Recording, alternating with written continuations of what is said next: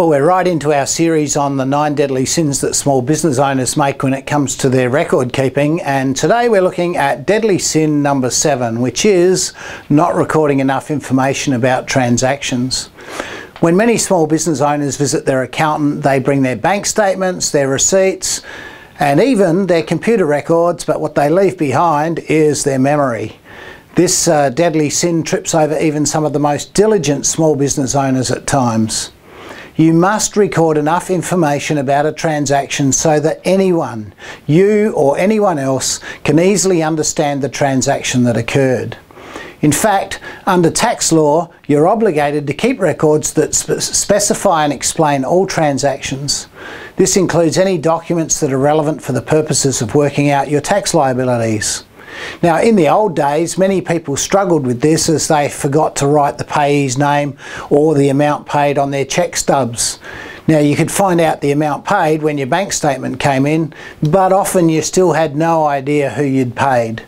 And the only way to find out was to go back to the bank and pay them some money for the information. Of course, it's quite different these days when most of your transactions are done online.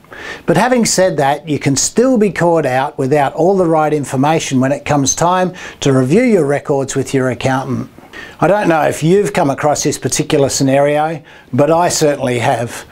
And it always seems to happen, Murphy's Law I guess, when it's the most difficult to find the receipt.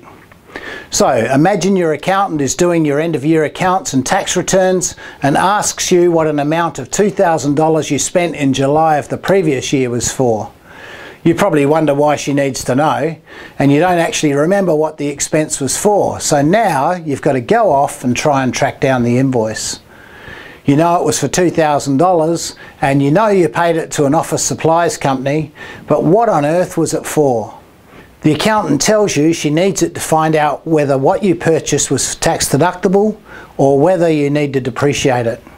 About an hour later, you finally locate the invoice and find out it was for a replacement photocopier.